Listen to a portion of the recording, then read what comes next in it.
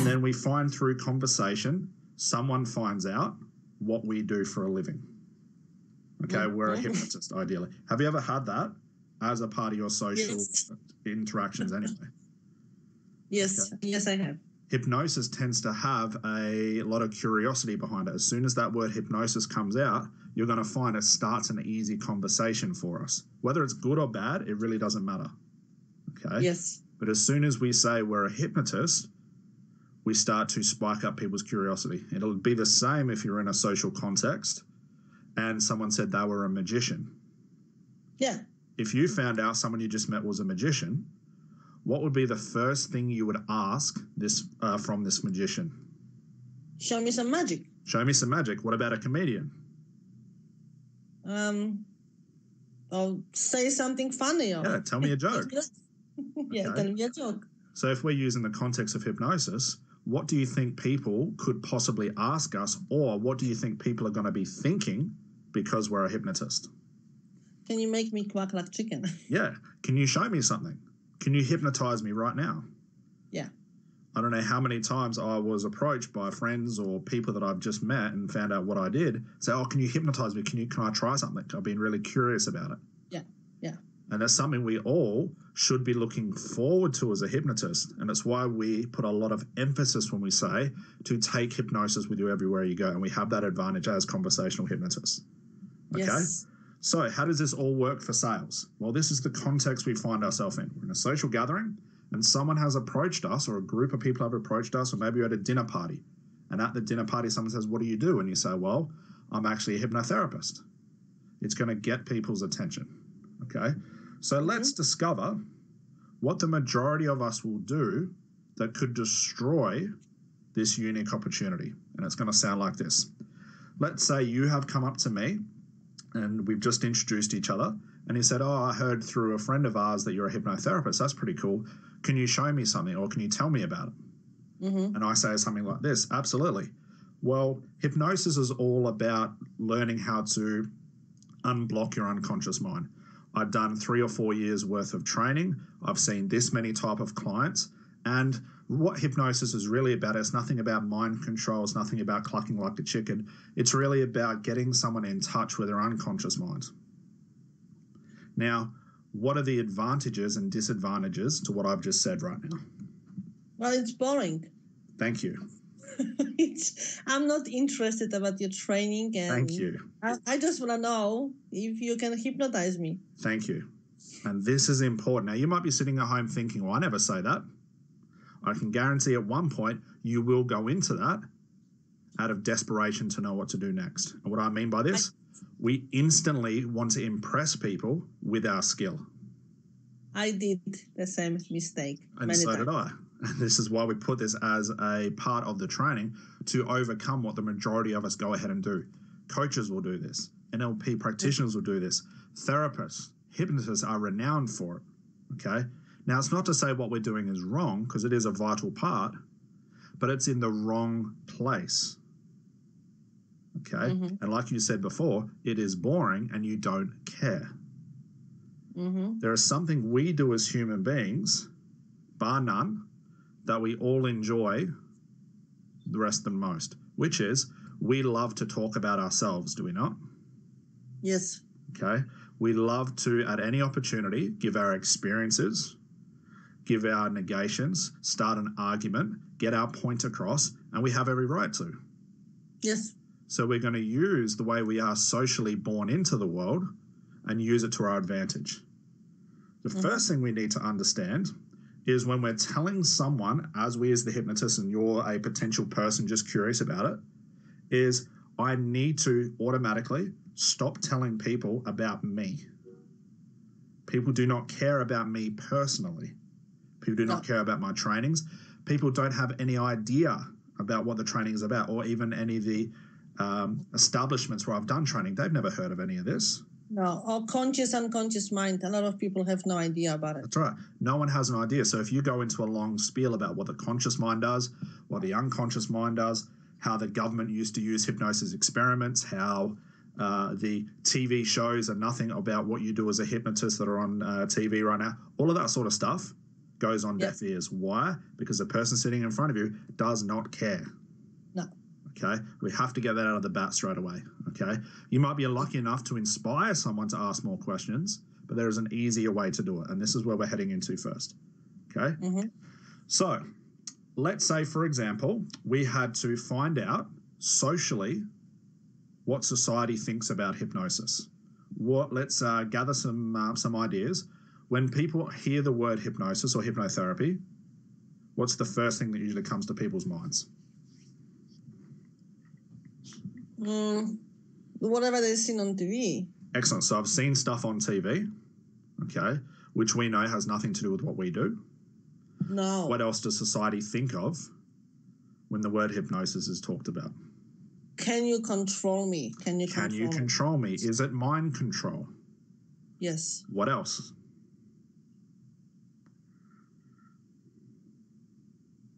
In which direction are we going? It's all probably only going to be in the negative. Let me give you this one. These are the most common ones. Someone asks you about hypnosis and says, "Oh, can you tell me about it?" And you get them telling about it, and then they say something like this: "I don't believe I can be hypnotized." Or hypnosis doesn't work, it's rubbish. Yes. Okay. I had a friend who got hypnotized and got stuck in hypnosis, and she sat in there for hours and got really scared. Yes. You've heard all these complaints, and you've heard all these societal conditions that people have labeled hypnosis to be. Why? Because that's what is seen. Yes. Or negative, wouldn't we say? Yes, and stage hypnosis on TVs are horrible, and people are afraid. If I can use hypnosis, I will make them quack like chicken. That's right. People are afraid of it. So what this does is puts us in an awkward position. And again, when I say a majority of us, I'm going to put myself in the shoes where what I did at the very start when I was starting out. So people would say things like that. People would say, "Oh, it's scary. I can't be hypnotized. I don't believe in it." The most common one, "Is it actually real?" Okay. Yeah. All these labels or these misconceptions that get put on it are just objections. Okay. Now, what I went into was when someone says, "I don't believe hypnosis is real," I go into an argumentative stage and go, "Yes, it is. I've done all the trainings. I know how to hypnotize people. Of course it's real. It's about this, this, this, and this." Now, I tell this to the person listening, and what does that person say? "I know it's not real. You're lying to me. I tried to get hypnotized before and it didn't work." And I say, "Well, maybe you didn't go to a good therapist, or maybe you weren't willing to participate." What's occurring right now? Conflict. We're arguing. Yes, not a very pleasant experience. Thank you. Can you see how quickly we can go from a golden opportunity of someone asking us about it to arguing and butting heads? Yes. Okay, I've done it. You just said yourself you've done it, and a lot of people listening will have done it thinking they're doing the right thing. Now, I do want to point out there's no right or wrong. There's just a better way to do things. Yeah. So if we were going to use the analogy of the sad room or the happy room, what room are we both in while we're arguing? Well, the sad room. Very bad experience. So how could you expect to get a client with all the misconceptions, all the wrong ideas, and all the wrong conclusions about hypnosis before you clear them? How can you expect someone to pay money to you as a therapist, no matter how good you are, if all of the thoughts are in the wrong room? Do you see where we're going right now? Yes. We need to take them out of the bad room, put them in the good room, and then sell to them. Why? Because all the pleasant experiences are in the good room. All the objections and the misconceptions about hypnosis are in the wrong room. Makes sense of where we are right now? Yes, absolutely. Any questions from that so far? That just lays down the foundation for where we're headed. No. Okay. Makes sense. So how do we do this? Well, we need to understand something about hypnosis. We need to, or this is the time when I can say we're going to assume, because assuming in this sense of selling our business as a hypnotist or using hypnosis protocols works in our favor. The first thing I want you to remember that as soon as someone comes up and asks about hypnosis or is curious or says, "Can you show me something?" or "What is it all about?" I want you to assume that they're in the bad room. Okay. Why would we do this? Well, you may as well clear what we're going to do. We're going to get into clearing the mind. You may as well take the advantage of assuming they're in a bad place, put them in a good place so you know they're there yourself. You're not just assuming that they could be there. Does that make sense? A lot of sense, yes. Okay, and it will make more sense when we learn how to do it, and the process is very, very simple. It's understanding, like everything we've done in hypnosis so far, the mindset is more important than the techniques. Okay? Yes. So this person's come up to us and says, I'm very curious about hypnosis. And we know to not start to tell them the good things about hypnosis. Why? Because we need to understand what are their thoughts about hypnosis. What room are they in? Are they in a room where they can actually accept what I'm about to tell them? Or are they going to listen to my long 2, 3, 4, 5 minute spiel and then argue it back to me? Yeah, exactly. Okay, so we are going to assume this person coming up to us is in the wrong room. Okay, the sad room. They're in the wrong room to listen to our information and possibly be influenced in a positive way. So if we're not going to tell them about us, but we want to keep this conversation going, what should our first step be? And this gives us our first exercise. What should our step be?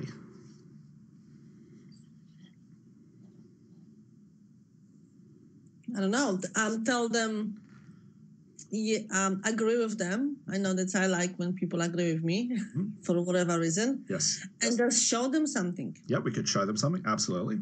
Okay. What else could we do? And this is it's going to be a part of it.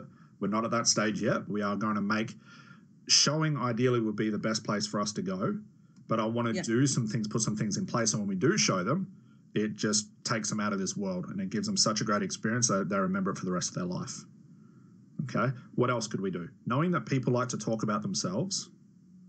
Yeah, get the conversation going and ask them where they got the idea from that it doesn't work. Excellent. Okay.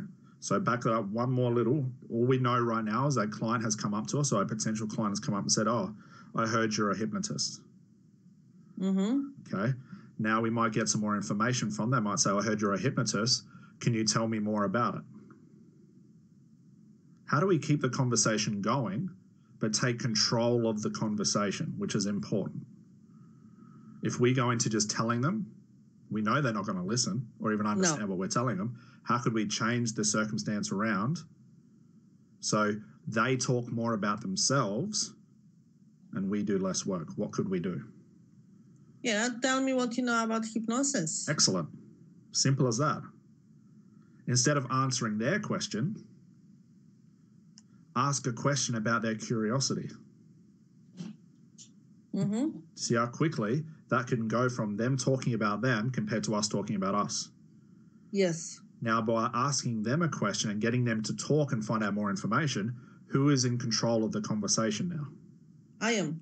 So we can direct it. Does that make sense? Yes. So instead of directing it to the sad room, which direction are we going to take this conversation? Well, happy room, because they're talking about themselves, and regardless if it's positive or negative, they're happy because they're talking. So do you see right now we have an advantage just from that one small thing? Yes. We stop telling people about ourselves, stop telling people about our certificates, how many clients we've seen, how much money we charge, this, that, or the other. Your goal right now is to take them from a bad place and all the misconceptions we're about to find out to see if they actually have them, and direct their attention and the conversation towards you booking them in and possibly gaining a clear experience of what hypnosis is about. Okay? Yes. So if we were to assume that this person sitting in front of us has bad misconceptions or the wrong ideas about hypnosis, and they've said to us, I'm very curious about hypnosis, our conversation starter could be, well, what are you curious about? Okay? So what we're going to do, I am now going to play this curious person, and all I want you to do is just get some more information out of me, and at some point I will give you my understanding of hypnosis as a person who doesn't know a lot about it, as your potential client, and then we're going to take it from there. So we're just going to get the conversation rolling, okay? Yep. So I've said to you, I'm very curious, I heard you're a hypnotist. I heard that hypnosis doesn't always work with everybody. Okay, so let's start the conversation. Let's see where we can take it. So, Scott, you're telling me that you heard that hypnosis does not work with everybody, yes? Yes. Well, that's what I've heard. Okay. And you had this from... Well, I actually had a friend who got hypnotized. Well, went in to see a hypnotherapist. It didn't work, and they were talking very negatively about it, so I just assume it doesn't work. You just assume that it doesn't work? Yes. So tell me, what do you feel, really, about hypnosis? Have you ever been exposed yourself to hypnosis? No, I haven't. I just got my doubts. I guess it could work, but it's just a part of me that maybe thinks that maybe it can't. And you're doubting, what exactly is your doubt? Excellent. So you see how we're having this conversation right now? Yeah. Okay. What we do want to avoid is going into therapy mode. Okay. And how does this sound? And we all do it. And this is a crucial part of our training. We go into like an FBI interview. Okay. It was an FBI interview. Do you see what I mean? So what made you say that? How did you get to that point? Who told you that? How did you think of that? Why do you think this and not that? So we have to keep this casual. This is not an easy thing to do. We have to keep this conversation flowing, casual, but also add an element of our own personality into it. Okay, let me give you an example. Let's say someone says to us, I heard you're a hypnotherapist. I'd love to actually come in for some hypnosis, but I don't think it'll work. I might say something like, you know what? That's exactly what I used to think.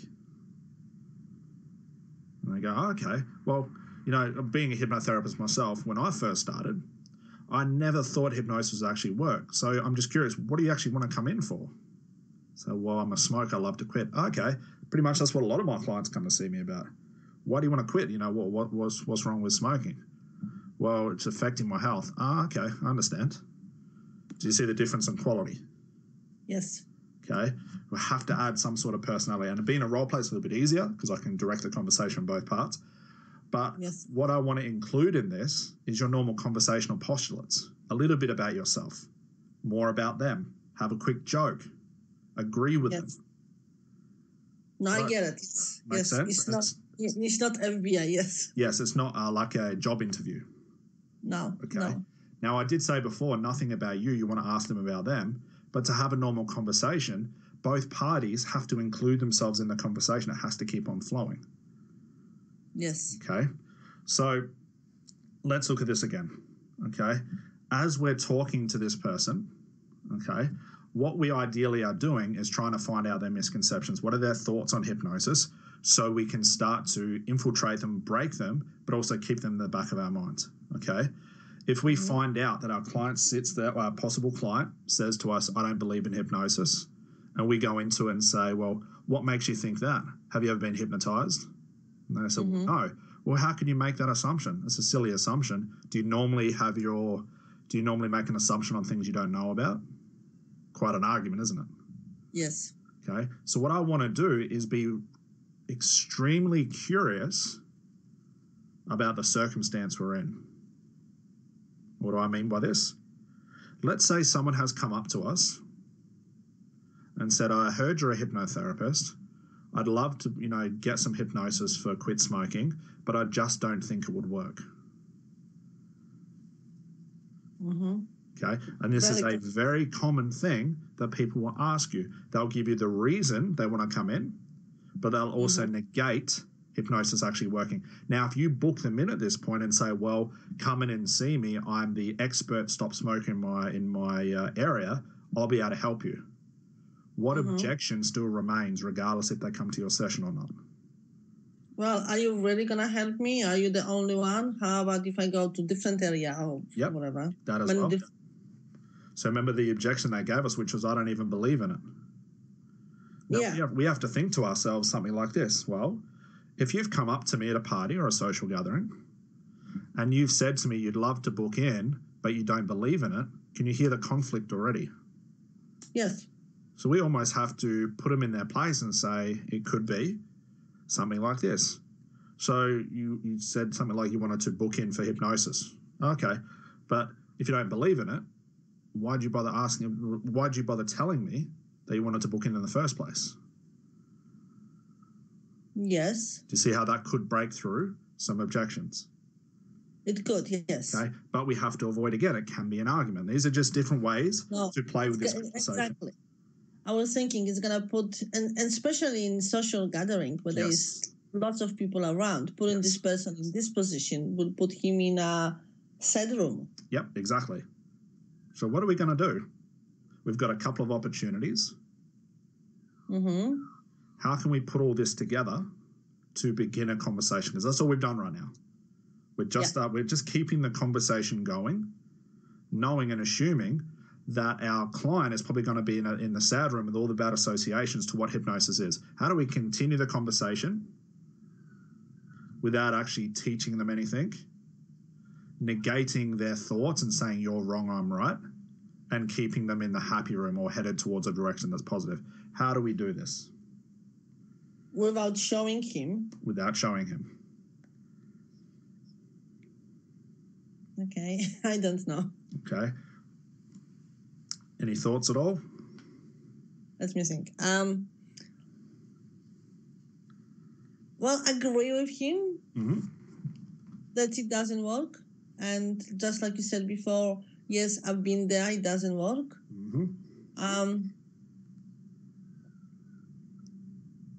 Asking, what do you think would have to happen for you to believe that it does work? These are all correct. Absolutely. What else? We're on the right track. On the right track. Ask them, what do you know? We've done it. What do you know about hypnosis? We've done this one.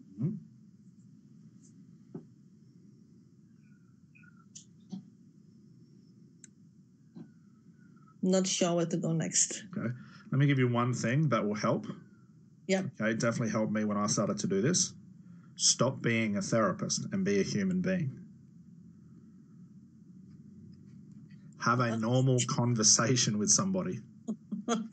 Do we not have conversations with people and ask them what they do for a job and just get curious and go, wow, you work in a factory? Cool. What do you do there? Well, I do this, this, and this. Oh, wow, my dad actually does this as well. Or my uncle does this. Or I've got a friend that maybe works near you. Or I've got a friend that works in a similar occupation than you. And then before you know it, a couple of hours have gone by and you've had a conversation. Yes. What we do wrong as therapists is we go straight into, oh, this person's asking about hypnosis. I'm now going to defend my own thoughts. I'm going to teach you a thing or two. Yes. Do you see the difference? It was just off front of my nose. Absolutely, yes. Okay. And this is something you've heard often before. We often get students coming up to us in our therapy program saying, what do I do at this point? What's the best way to create rapport with someone? What's the best way to start the hypnotic interaction? What's the best place to tell a story and all this sort of stuff? We always come back to something simple like have a normal conversation with somebody. Only become therapeutic at the very last stage. Only become therapeutic when you really need to. Yes. Okay. Makes sense. We have to avoid the arguing. We have to avoid becoming the therapist at the drop of a hat. Now, this does take some time. This does take time to put in your conversation because you will have a conversation with somebody and then that idea will flick in your mind that says, hey, I'm teaching them something, I shouldn't be doing this right now. Or I really want to tell this person what hypnosis is really about to get my point across. So in other words, what I'm saying is whatever your client thinks hypnosis is, just agree with them. And then we're going to show them later what it's really about. Okay. If someone says hypnosis is scary, says that, no, it's